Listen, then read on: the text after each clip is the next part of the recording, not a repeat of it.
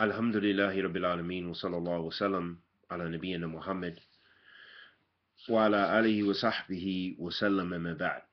Continuing on our series of the signs of the servant's love of Allah subhanahu wa ta'ala by Shaykh al-Islam ibn Taymiyyah rahimahullah ta'ala. We reached the portion of the treatise where Shaykh al-Islam said, being pleased with his decree, meaning that one of the signs that the servant is exhibiting love for Allah subhanahu wa ta'ala is that they're pleased with the divine decree, the Qadr.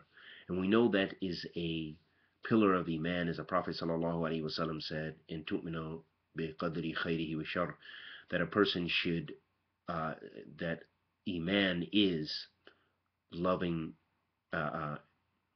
believing in the decree of Allah subhanahu wa ta'ala, the divine decree, the good and the evil of it. So Shaykh al-Islam rahimahullah ta'ala said, being pleased with his decree.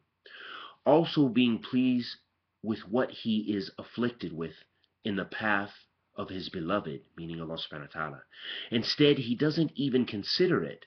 This is primarily due to the fact that he knows that is what his beloved, Allah, intended.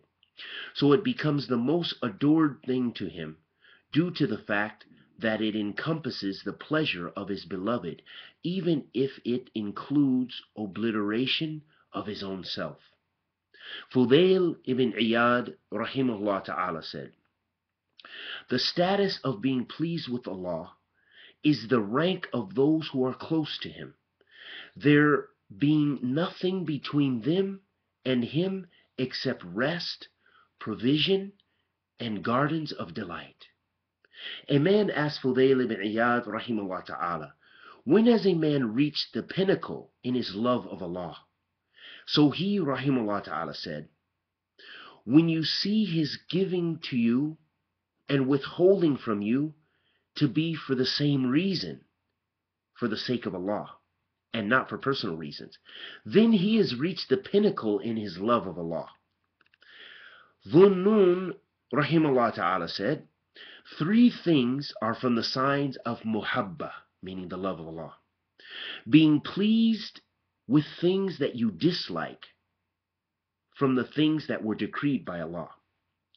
Having a good opinion of Allah in that He will reward you for the efforts you have put forth. And to consider those things Allah has forbidden to be beneficial, meaning it is a benefit for you that they are prohibited.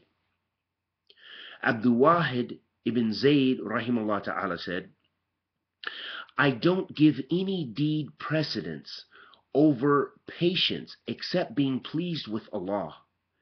And I don't know a level higher and more noble than being pleased with Allah, which is the axis or the pinnacle of muhabba, meaning love of Allah subhanahu wa ta'ala. And so we ask Allah the Almighty to accept our good and forgive our evil and bless us to be of those who love Him. And may Allah bless us all with ikhlas, with thabat ala sunnah. Wa sallallahu wa sallam ala nabiyyina Muhammad wa ala alihi wa sahbihi wa sallam.